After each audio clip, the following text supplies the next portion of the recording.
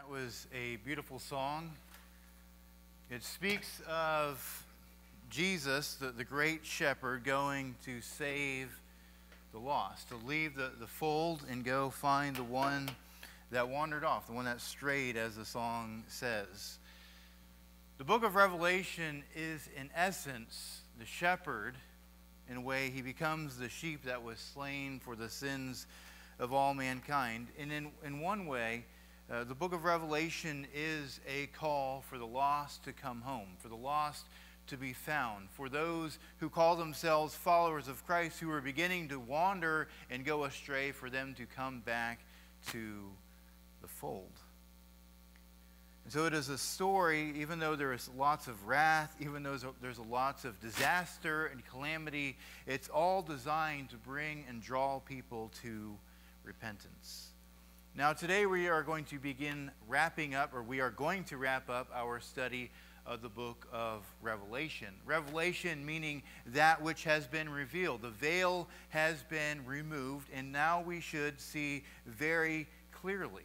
We see clearly the spiritual war that is raging all around us. We see that Satan is raging against the church. We see that there are worldly powers and false religions trying to lure each and every one of us away from Jesus. We see corrupted cultures seducing us to follow their path rather than the path that our good shepherd has laid out before us. And we see that some followers of Jesus hold fast and they endure to the end. They overcome, they conquer all the calamities that they face. And we see others bow to idols. They worship the powers and princes of their day. Or we see them diving headlong into sin. And we see over and over again, Jesus gives opportunity for people to repent and to turn to him for eternal life. The shepherd continually calls out to the lost sheep to come home, find rest, find the water, the living water that never ends. We also recognize that one day the opportunity to repent, the opportunity to come home is going to run out. That is when Jesus returns. When he comes back, time's up. There are no last-minute decisions. There's no more procrastination. There's no more opportunity. When Jesus comes back, that is it. And this is something he promised and foretold during his earthly ministry, that he would ascend and he would sit on his throne in heaven next to the right hand of God, and that one day he is going to return to bring us to the place that he has prepared for us. And on the day in which he returns, he will judge the living and the dead. And this is one of the major themes of Revelation chapter 22. So if you have your Bibles, and I hope that you have some form of Bible, whether it's in paper form or digital form, open up to Revelation 22 and follow along as we go through this passage. In this passage, Jesus is going to reiterate his promise to return. But it is a promise that requires more than just knowing the promise. It takes more than just accepting the fact of his return. It's more than just believing that Jesus is going to return. It takes certain actions on the part of those who claim to believe in that promise. It requires something from us. And so when he returns, we need to ask ourselves, and you need to ask yourself, will you be found ready? When Jesus returns, are you going to be ready? Are we going to be ready? Because it's not just about each and every one of us individually, it's about us as a whole. So Jesus is going to return. Are we ready? Now in this section, John is going to, I hate chapter divisions in our Bibles because they kind of break things up where they shouldn't be broken up. This is a continuation of the description of the beautiful New Jerusalem city that John saw coming down out of heaven, prepared as a bride. Then the angel showed me the river of the water of life, bright as crystal, flowing from the throne of God and of the Lamb, through the middle of the street of the city. Also on either side of the river, the tree of life, with its 12 kinds of fruit, yielding its fruit each month. The leaves of the tree were for the healing of the nations. No longer will there be anything accursed, but the throne of God and of the Lamb will be in it, and his servants will worship him. They will see his face, and his name will be on their foreheads, and night will be no more. They will need no light of lamp or the sun, for the Lord God will be their light, and they will reign forever and ever. So in continuation of this beautiful city of Jerusalem, John sees that there is this beautiful river flowing through the middle of the city. And it is a beautiful city of a beautiful river flowing of living water that is unending. It is coming from the throne of God. God is the source of this river, the source of eternal life. In this scene, as we see those rivers, we see the trees.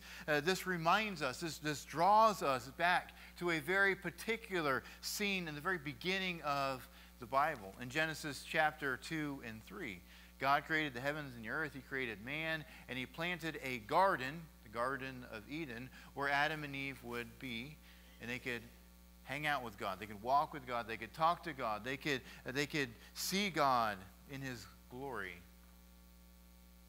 But we know that they sinned and they were expelled from the garden. And God set up a guard so that they could not enter into the garden and eat from the tree of life. But at the end of time, Jesus, when he returns, is going to restore the original intent of the Garden of Eden. There is going to be eternal life for those who belong to God, that the curse that is brought about by Adam is going to be fully and finally reversed through the one man, Jesus. And everything is going to be wonderful as it was supposed to be in the garden. We will have no more shame, no more guilt, no more trying to hide from God. We will be with him in all of his glory, without any veils, without any earthly flesh getting in the way. We'll be able to see him face to face.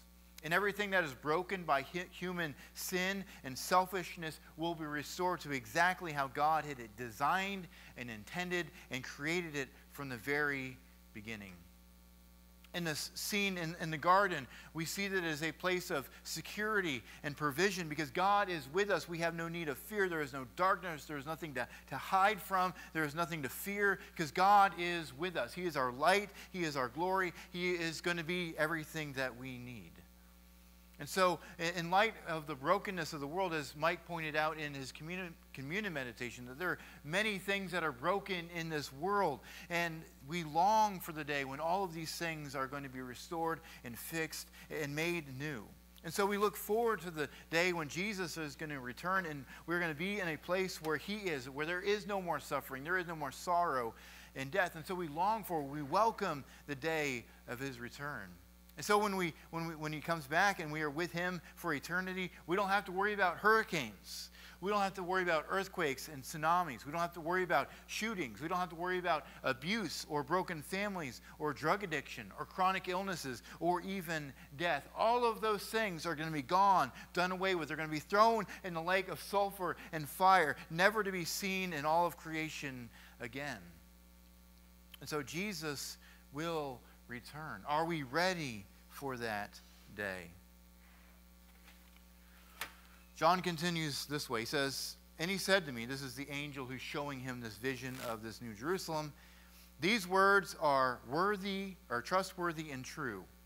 And the Lord, the God of the spirits and of and the Lord, the God of the spirits of the prophets, has sent his angel to show his servants what must soon take place. And behold, I am coming soon. Blessed is the one who keeps the words of the prophecy of this book. I, John, am the one who heard and saw these things. And when I heard and saw them, I fell down to worship at the feet of the angel who showed them to me. But he said to me, you must not do that. I am a fellow servant with you and your brothers, the prophets, and with those who keep the words of this book. Worship God. And he said to me, do not seal up the words of the prophecy of this book, for the time is near. Let the evildoer still do evil, and the filthy still be filthy, and the righteous still do right, and the holy still be holy. So we learn from John and from Jesus that the words of this prophecy, they are true and they are trustworthy because they come directly from God. What John shows us and he describes to us in the book of Revelation is not something that is made up by him. John didn't just invent this because he tripped on some Roman mushrooms or something.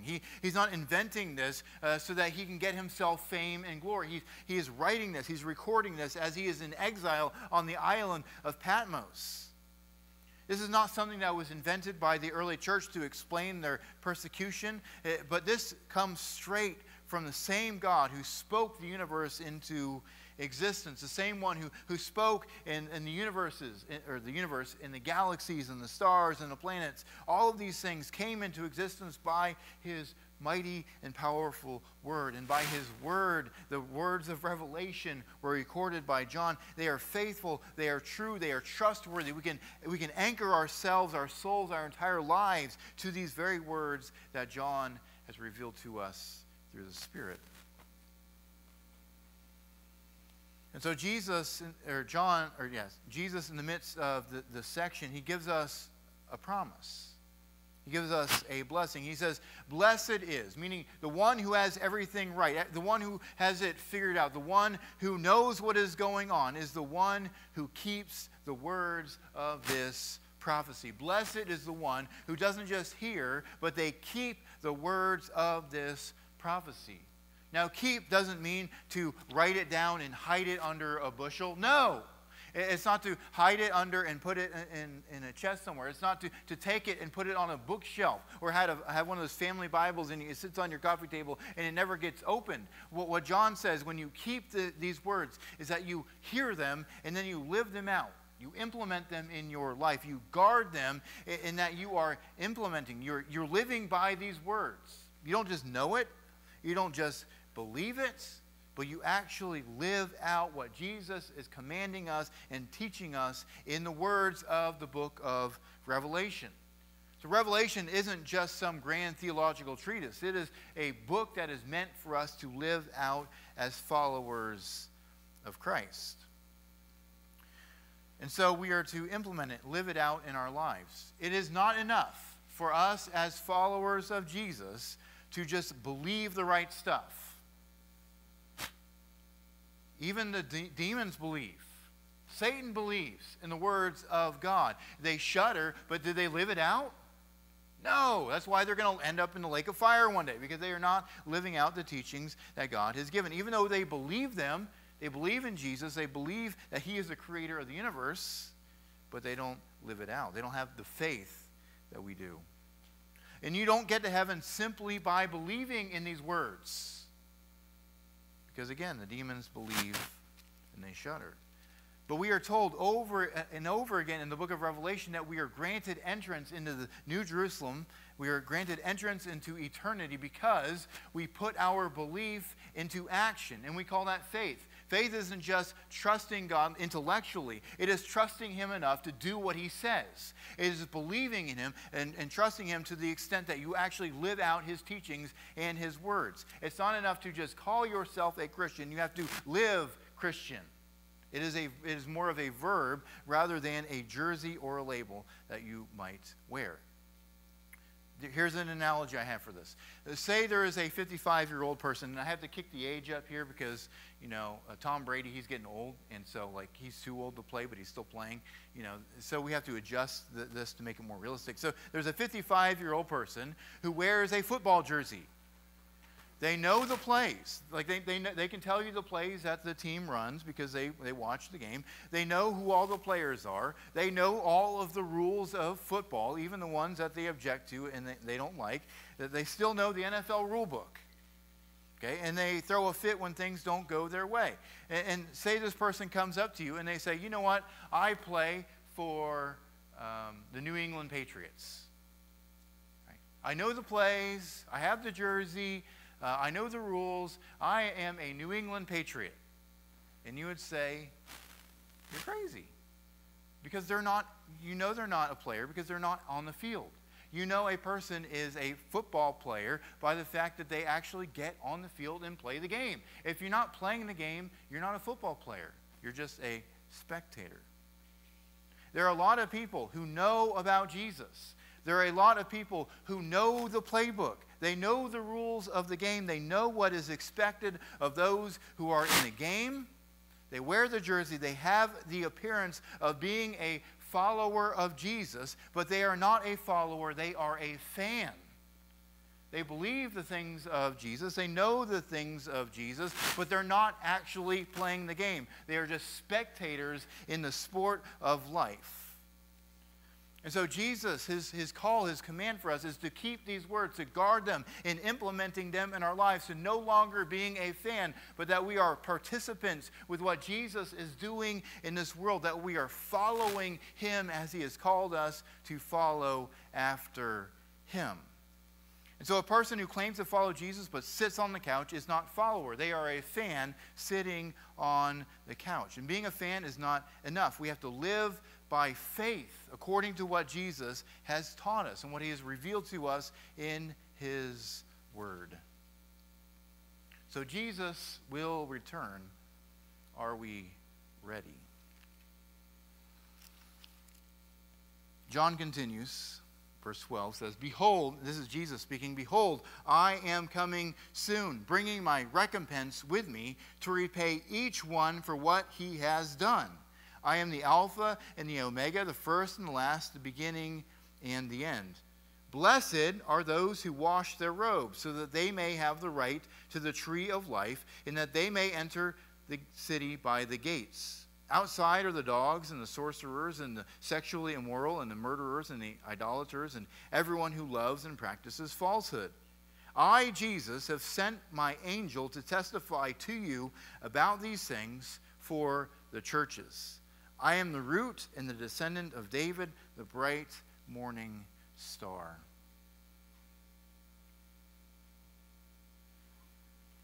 So the creator, again, of the universe has promised that he is going to return. And so we know that everything else that he has promised has come to pass. And so we know we can trust beyond a shadow of a doubt that he will, in fact, return. We also recognize that God is extremely patient. When we consider all the evils that have been done in history, especially things that were done in the 20th century, and the millions and millions of people who died as a result of corrupt governments, for example, like we would say, well, Jesus, why have you not returned? And the answer is because God is patient. He wants as many people to repent and to be counted in the kingdom as is possible. And so he's giving us time, even though we keep making mistakes, even though we keep rebelling, even though we keep choosing other things besides him. He is being patient and kind so that as many people would come to a saving knowledge of him as is possible. Jesus wants as many people as is possible to come into his kingdom. He doesn't have a limit. There's not like 144,000 and that's it. He wants as many people who would choose him to enter into the kingdom.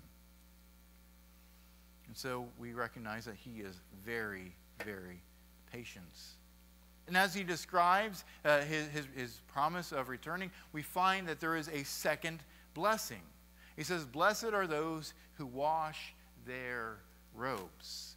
And notice how this is an active thing. This is something that individuals are supposed to be doing. They are supposed to wash their robes. And this happens when we accept Jesus as our Savior, when we accept his forgiveness of our sins, and he washes us clean with his blood. By faith, we accept his forgiveness, and he washes our blood, our robes with his blood. But we also recognize that in the book of Revelation, that washing our robes means that we live faithfully for Jesus in this life. That we abstain from the evils of this world, that we abstain from the sins that our world so powerfully promotes and pushes and encourages. It means that we remain faithful in following Jesus in the midst of the most dire circumstances, that when we want to give up and follow something else because it's easy, that we stay faithful to Jesus.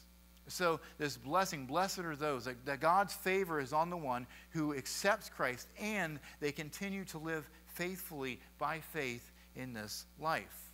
And we are told very bluntly here that if a person continues to live in rebellion, if they continue to engage in sorcery and sexual immorality, and they continue to lie and deceive other people, that they are going to be excluded from this new Jerusalem. They're going to be excluded from the kingdom of heaven. And again, we saw this last week in chapter 21. We've seen similar warnings in Galatians chapter 5 and Romans chapter 1. When people rebel against God and they persist in their sin and their pride and their ego and their selfishness, that God will say, you know what, you have rebelled against me. You might wear my jersey, but you're rebelling against me. You have not really made me the Lord of your life, because the way you're living, you have someone else as your Lord. You're not coming in. And so Jesus has a very strong warning here for those who might wear the jersey, but they continue to live like some other player, and he says, you're not in. It's like if I were to say wear a Steelers jersey, and I never go to a Steelers game. I go to all the Miami Dolphins games because they're actually a good team. Not really. Falsehood. Okay. So I go to all the Miami Dolphins games. I buy Miami Dolphins merchandise, even though I don't wear it because I'm wearing the Steelers jersey, because I don't want to get lynched in this area of the country. I check up on all the stats of the Miami Dolphins. I really don't care. I don't know who's the quarterback and all the players of the Steelers, right? So I am not really a Steelers fan. I'm wearing the jersey, but I'm really secretly a Miami Dolphins fan. And oftentimes this is the kind of a game that we play. We wear the jersey, but we're living like we're a part of some other team. We're buying the merch. We're participating in the activities. But when it comes to actually living the game or living as a member of that team, we're not really doing it. We're claiming to follow one team, but we're actually following another. And so we recognize that if we continue to follow someone else, if we continue to let somebody else be the Lord of our life, namely Satan and his ways, that Jesus is going to say, you're out. You're not coming in.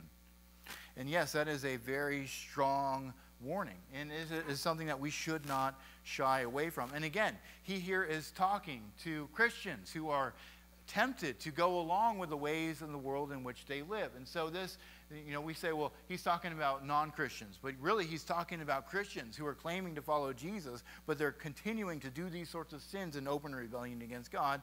And Jesus says, no. If you're going to follow me, you've got to go all in. You have to give me everything and live according to my way, not according to your own way or the way of the world. Follow after me. And so it's time for us to stop playing the part, and we need to start living the life. It's time to stop playing church, and it's time for us to be the church. That is what Jesus wants us to do. He wants us to stop being lukewarm like the church in Laodicea, to stop pretending like we're following Jesus, but we're really just self-reliant, and we're in this for ourselves, that Jesus calls us as Christians and calls us as the church to be the church, to be the followers, to stop pretending, to stop wearing the jersey, and actually start playing the game. And so Jesus will return. Are we ready for that day? The Spirit and the bride say, come. And let the one who hears say, come. And let the one who is thirsty come. Let the one who desires take the water of life without price. I warn everyone who hears the words of the prophecy of this book. If anyone adds to them, God will add to him the plagues described in this book. And if anyone takes away from the words of the book of this prophecy, God will take away his share from the tree of life in the holy city, which are described in this book. He who testifies to these things says, surely I am coming soon. Amen. Come, Lord Jesus. The grace of the Lord Jesus be with all. Amen. So Jesus gives us a very strong warning in the end of this book. He says for us not to take away or add anything to the words of this prophecy. And this is a very strong warning that we must heed. And there are all sorts of things, for example, that we add. Like, what do people add to the book of Revelation? Well, there are all kinds of things that people add, such as the Antichrist. Have we encountered the word Antichrist anywhere in the book of Revelation? He's not there. Stop adding them. Have we read anything about a new temple being built in Jerusalem? No, it's not there. Don't add it. Have we seen anything about a rapture? No, it's not there. Have we seen anything about microchip implants in our hands? No, we haven't seen anything. So none of these things are in the book of Revelation. There's no one world government. There's no exact timelines of the end of time, and so we need to stop adding these things into the book, because when we add these things, we actually end up taking away from the message of the book, which is you're living in a very terrible place. God is going to judge this terrible place, and you want to make sure that you're on Jesus' side, because when you're on Jesus' side, you're going to be with him forever. And so there are two sides. There's God's side, there's the world's side, or Satan's side. And Satan is going to get defeated. Jesus is going to win, so you need to choose your side appropriately. That's the central message. But when we make it about timelines, or we make it about, is this person, is this Donald Trump, or is this Barack Obama, or is this Vladimir Putin? Like we try to read it, inject different things in there. No, that's not what Jesus is talking about. This is a message, a call to faithfulness for the church in all ages. And we add things in there, we try to read things that aren't there, then we end up taking away from the central message of the book. But we also take away from the book by not actually living it out. He says, this warning is to those who hear. We are all hearing this book. We have heard this book, and we take away from it when we don't actually live it in our lives. Or when we excuse ourselves from the things that Jesus says, like don't do this, we say, well, that doesn't really apply to me. Okay? This whole sexual immorality talk, it doesn't apply to me. We live in a world that is so enlightened now that it doesn't matter whatever way you want to express yourself in this regard. It's fine. It doesn't really apply to me. Or it's just a little white lie. It says don't love falsehood. It's just a little white lie. Or I'm just putting a little bit of political spin on there. It's no big deal. It's still the truth mostly. It's these things that we say it doesn't really apply to me. And we excuse ourselves as to continue to engage in these behaviors. And Jesus says no. And so we take away from the book by ignoring it. And we say we don't have to follow it, when really we have to follow it. And Jesus says if we take away, if we don't keep these words, that we are going to be counted, in essence, we're going to be counted with unbelievers. And oftentimes, we want all the messages of the Bible to be happy and cheery and uplifting. And there's so many uplifting things in this book, even in this chapter. But sometimes we take away from the fact that Jesus is kicking the church in the butt and trying to get our stuff together. When you read the first chapters 2 and 3, he's writing these letters to 7 churches in Asia Minor. 2 of them have done nothing wrong, but 5 of them have done things that are wrong. And Jesus says, y'all need to get your stuff together now. Stop playing church. Stop engaging in these sins. Get your stuff together now. And sometimes we take away from that by not listening to what he says and not getting our stuff together and not following him and being the church that he wants us to be. When we make it about ourselves rather than about him and his kingdom. And so we should not take away that there is so much hope, but there is also so much rebuke that Jesus wants to step on our toes because he wants us to repent and be drawn close to him. But for those who are playing the game, those who are wearing the jersey but not actually playing the game, for them the day of Jesus' return is a very fearful event because they know that they have it coming to them. But for those who are following Jesus, whose robes are washed, those who are actually living out what Jesus says, the day of his return is going to be a great and joyous day. It is a day that we look forward to, that we long for, that we desire to actually happen. And we see that at the end of this book, there is such a strong desire, a call for Jesus to return. We have the Spirit and the bride calling out to Jesus, Jesus, come back, return. And the bride is the church. The church is longing for Jesus to return. She's not afraid. She is welcoming that day because it's going to be a great day of a wedding celebration. And this New Jerusalem is going to be an amazing celebration. It says those who are thirsty are to call there, to cry out for Jesus' return because they know that they are going to be satisfied. Those who hear and they keep the words, they call out for Jesus to return. Oh, Jesus, will you please come back? We want you to come back. And I wonder how many of us have such a strong longing, a strong desire for Jesus to return. For some, they don't want Jesus to come back because they are engaged in sin and they don't want to be found out. They want to be discovered in their sinfulness. Or some people are having so much fun in this life that they really don't look forward to the next. They're so busy being entertained and following their pleasures in this life that they don't really think about what is coming in the life to come. Or maybe some are just apathetic and they really don't care. Like, oh, Jesus is coming back. That's great. That's a good fact to know. But it doesn't really inspire. It doesn't cause an emotional reaction in them. And they're just so apathetic and they really don't care about Jesus coming back. Or others, like, say, a lot of the Christians of the first century, that they were so overwhelmed and discouraged that they could hardly see past their scenario, their situation. They could hardly see the possibility of Jesus coming. So as they look ahead, there is no way that Jesus is going to come back. Look how evil and terrible all this is. If he was going to come, he was going to come back already. And so maybe it's just because of discouragements or being overwhelmed, you just can't see the fact that Jesus is going to return.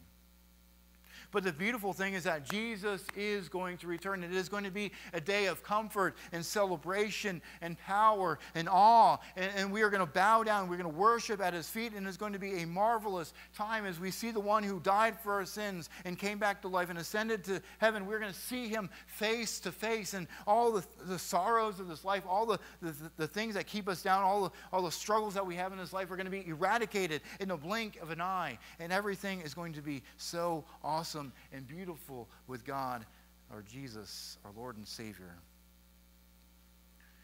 And so Jesus, John, the early church implores us to be ready for the return of Jesus. Be ready for the day that Jesus is going to come back to this earth. And the fact that Jesus is going to come and the desire to be ready ought to change who we are. The fact that he is going to return should change our values. It should change our priorities. It should change our actions and our attitudes. Meaning that Jesus should be the number one thing in our lives. It is he who we seek after. Him, his kingdom. Seek first his kingdom and his righteousness, and all the other things that you're concerned about in life will be added unto you. Seek first, primary. Your first instinct is to seek after Jesus, to long for Jesus and his kingdom. And we do that, our priorities are aligned with his. And the things that we do are in alignment with his will and his teachings and his instructions. And the attitudes that we have towards God and towards one another are based in who Jesus is, his grace, his love, his patience, his kindness. The love that we find in 1 Corinthians, like these are the attitudes that are part of who we are, because we know that Jesus is going to return and we want to conform ourselves to him in this life, because we acknowledge that doing so, that we will be with him for an eternity. And also knowing that Jesus is going to return, and the fact that we are ready is going to give us hope in the midst of difficulty. When we acknowledge that Jesus is going to return, when we are in the worst situations of our life, when we look at the world and we see all the sins that are going on in the world and people seem to get away with it, that there are all these murderers and rapists and all these evil people that they just continue to do their evil things, like Jesus is going to come back and he is going to punish all of that sin.